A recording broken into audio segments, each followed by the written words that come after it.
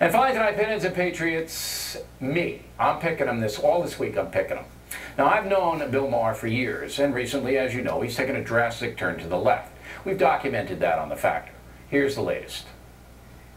You know, in Europe, socialism is just another political party. And it doesn't mean that we're against making a profit. It just means that government takes over certain things like hospitals and prisons and the military that shouldn't be schools that should not be run for profit. Well, Maher's absolutely correct, but why? Why would any clear-thinking human being want to give the government more power? That erodes freedom, Bill. Are you hearing me? Don't be a pinhead. On the Patriot